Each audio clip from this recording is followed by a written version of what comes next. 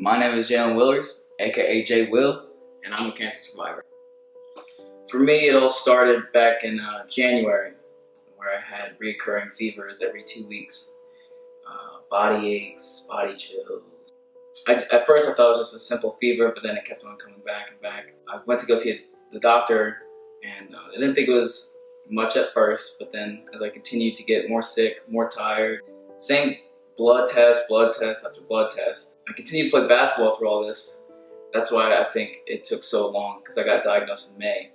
After all the CT scans, it came back that I had Hodgkin's lymphoma stage 4.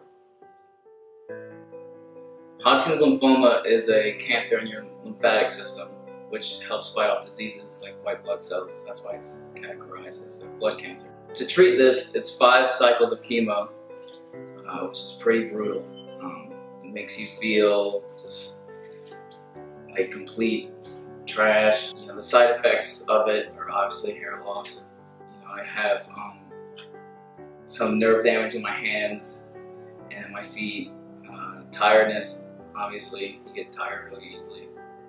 And yeah, chemo just sucks. The week I got diagnosed, my AAU team had a state championship tournament down in Colombia.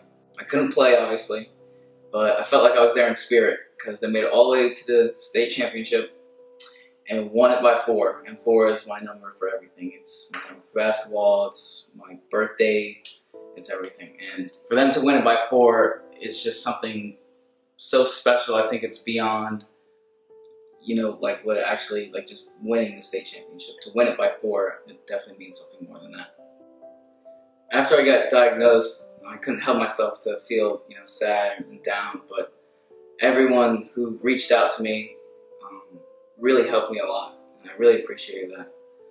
From everyone shaving their heads to buying bracelets, that all meant so much than anyone ever thought, and that really helped me, you know, get through chemo and be strong through the whole thing. Because having that so much support is just, you know, my driving force, and that's how I beat cancer.